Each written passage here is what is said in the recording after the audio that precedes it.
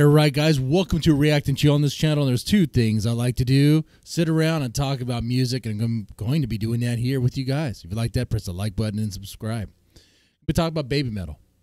I want to ask you, what are some songs that really surprised you? And what I mean by that is, what are some songs that went in a completely different direction than what you were expecting? Another way to phrase that would be, during some point of the song, probably midway through, the song went in a completely different direction or added an element that was very surprising. You were not expecting that. Now, so what I don't mean is a song that surprised you from beginning to end. Like, okay, that I don't necessarily mean with like how beautiful it is, whatever. That's not exactly what I mean. I mean like the song, like you thought it was gonna be one way, but it changed, or it surprised you with an element that you were like, whoa, what's that? Kind of specific here, but I think you could think of a few. No script for this. Gotta list them off the top of my head. You let me know. They're kind of like yours, okay? We'll share in the comment section. I'll be there with you guys.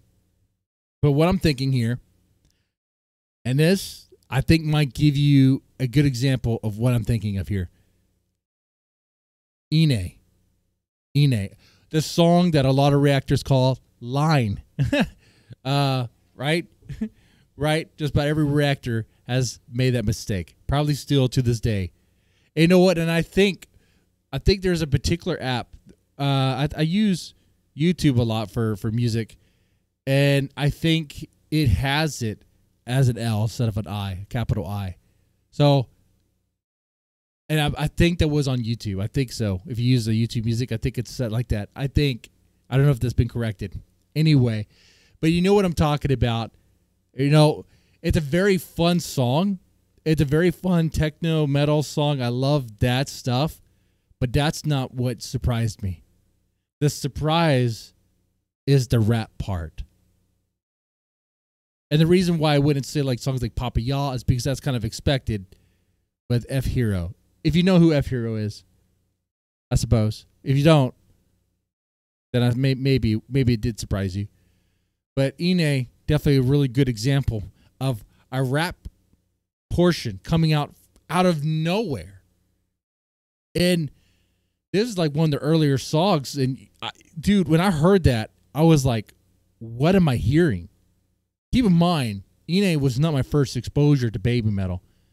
My first exposure was, I want to say Catch Me If You Can, the live version with the intro, with the comedy band intro. I was really blown away by that. And I got into like Headbanger and Give Me Chocolate, things like that. When I got into Ine, I was expecting more techno metal. And okay, that's cool. That's cool. So when this rap part came in, I was like, what is going on? Is this actually happening? This is a crazy combination. Like, when I first heard it, I'm going to be honest with you, I was like, does this really fit? Can they do this? Can these little girls rap? What? Can they do this? And they did it. Of course they could do it. Of course they could do it, right? They did it. And they pull it off. And then it's a moment that I think it goes well with the song. It's a moment where the song kind of like, it gets in there. It kind of like stops and goes right into the rap part. And from that, there's a nice segue back into the I guess the main kind of party metal sound, which is very fun. But the rap part, it has some length to it. It's nice. It's like, okay, I'm feeling this, feeling the vibe of this. I'm liking it. But that is a song that really surprised me. I was not expecting it to go in that direction at all. Another example would be Megasune. Megasune. The thing that surprised me about this song that I was not expecting was, well, a song like that would, how heavy it is and a little techno stuff going on there, industrial stuff. The breakdown, I was not surprised by the breakdown, but the sound of the pig squealing or whatever that's supposed to be, that's what it sounds like, right? You know what I'm talking about. It was like, like that whole part. That whole part was like, what? It surprised me. I was not expecting that to be in there. And every now and then when I hear, I'm like, that sounds like a ballsy move. That sounds like a risky move. Because you think about what Baby Metal is reaching for, the audience, like the people who come from like I guess the pop side, that stuff, that sort of sound, that sort of element could be off-putting. But, I mean, the proof that it's not is the fact that Baby Metal is as successful as they are. So, there you go. Well, that did surprise me. Of course, not as much as Ine. Another wild surprise, and I think a lot of you would agree with this. I was not expecting this. I don't think anyone was. It's on the latest album. The other one. What am I going to say? You already know. You could hear it in your ears right now. Yeah. Well, this song is not my favorite. This song I'm about to say is not one I really enjoy. If it wasn't for this element, I don't think this song would be on anyone's list. It's okay for what it is. It's kind of chill and ambient. Kind of sounds like the backing track for a Zelda game. It really does. The legend. The Legend of Zelda. I mean, the legend. When that sweet saxophone comes in.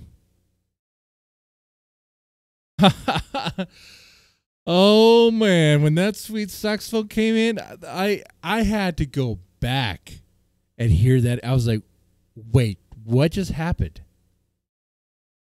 What? Am I hearing this correctly? Are my ears hearing the sweet sounds of a saxophone being played right now? I think I am. I know I had been day drinking that day when I was listening to this album. Day drinking quite a bit. And maybe whatever it was I was smoking might not have been all American tobacco, but that was definitely a saxophone, and a very sweet, smooth, even sexy. The mic cut out right there. Well, we'll just allow that to stay out. It was a nice sound. It is a great sound, and it belongs in that song. In my opinion, it helps that song so much. Don't get me wrong, Sue's voice is great in that song. And I guess it serves its purpose for what you're looking for. If you want like a song that you can kind of vibe with, that song you kind of like float on the water when you listen to that song. You know what I'm saying? Like you're just kind of feeling it, just kind of like, relaxed. It's soothing. But what makes it even better is he had that saxophone in there. And that's an element I was not expecting at all. Was surprised it was there. Was like, okay, you got me. And that's what I'm talking about. You could probably think of some Baby Metal songs. Maybe some I did not mention. Maybe there's some that I want you to mention that I'm thinking of right now. But think of some Baby Metal songs that have some surprising elements in it that went in a direction you were not expecting about midway through. They added a little surprise. What are those songs, man? Let me know in the comments section. I'll join you guys there. And, by the way, if you've been watching them live, let me know how they are. Because I haven't had a chance to see them live this year. Probably won't. Unfortunately. But definitely let me know how they pair with Scene Queen. Is that the name of the act? But that said, you guys take it easy and have a good one.